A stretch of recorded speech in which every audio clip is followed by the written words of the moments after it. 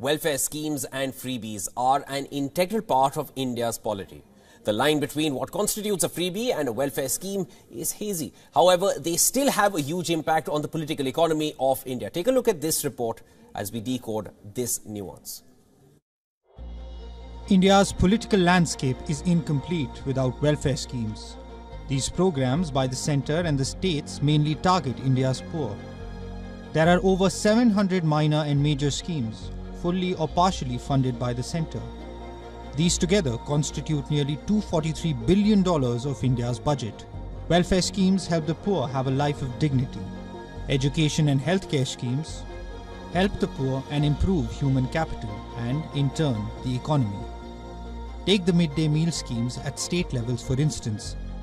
Several studies show the scheme has helped raise school attendance rates. But there is a fine line between welfare schemes and freebies. Freebies, often in the form of welfare schemes, have earned a negative connotation. They conjure up visuals of free TV sets and mixer grinders being doled out to families.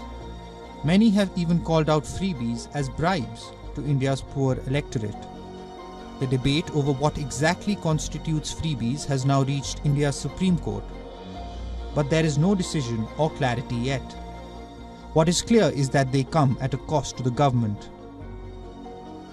Bureau Report, WION World is One. Now, for more on this, we are being joined by Mr. Jayant Krishna, CEO of the Foundation for Advancing Science and Technology, live from Delhi. Very warm welcome to World Business Watch, sir. What's your understanding of a freebie in the Indian context?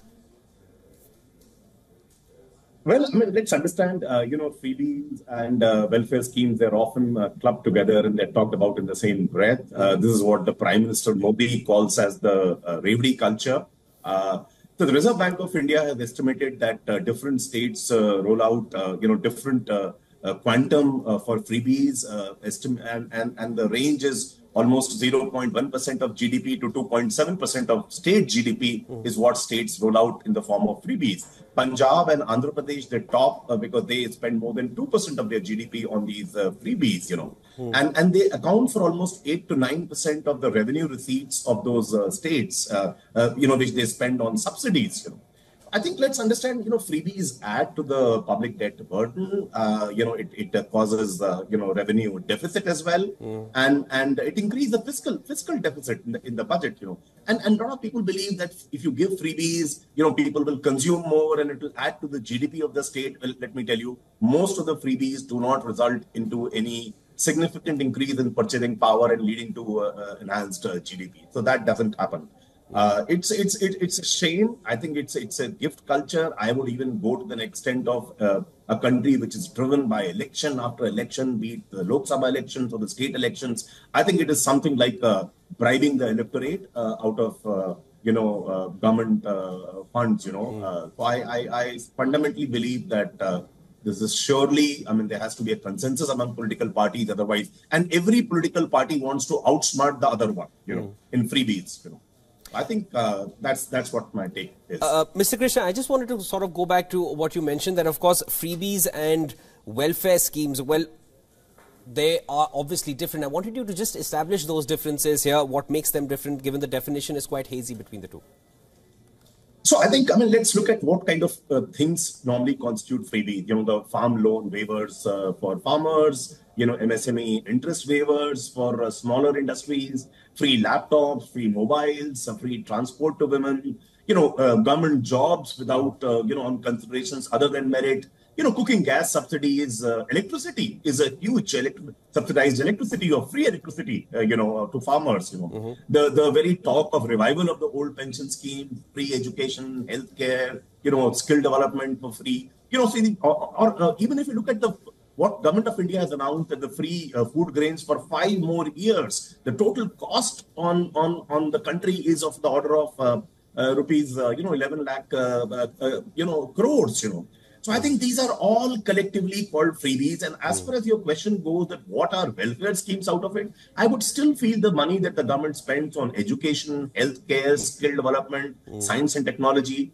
these kind of things should, to my mind, be kept away from freebies. Because if education is given for free or healthcare is given for free, that is actually the government's responsibility. So I think these kind of things should constitute the the welfare scheme and not freebies. Even if you look at the transport for women, free transport for women, actually there have been studies which have shown that if you give free transport to women, it leads to enhanced women labor participation in the labor force of the country. So I think one has to, there is a very, very fine difference between the freebies and the welfare scheme, but I think it is it's not very difficult to differentiate, and I'm all for welfare schemes in a welfare state, but surely not for freebies at all. Mr. Krishna, now as far as a government's working is concerned, how can a government balance welfare schemes with fiscal discipline, if you to just establish a better understanding of that?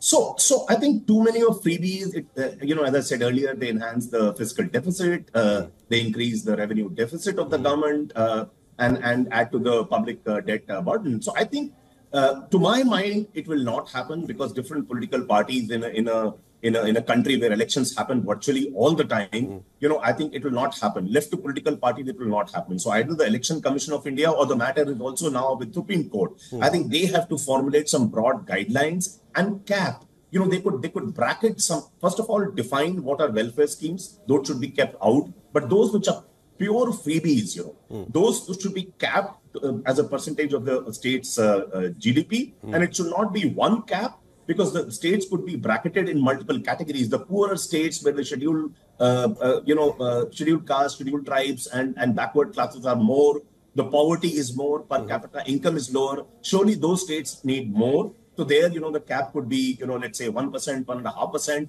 But in the richer states like Maharashtra, Tamil Nadu, Andhra, Telangana, these kind of states, it should be not more than 0.5% of the budget. And otherwise, it's a very, very bad game, and it's a zero-sum game to my mind. It may help political parties win elections, but political parties win elections or lose elections on freebies. But who loses? India as a nation loses. To my mind, these guidelines are very, very important. Otherwise, this is only going to worsen in years to come. All right, that was Mr. Jayant Krishna joining us from New Delhi. Thank you so much for sharing all your insights, sir.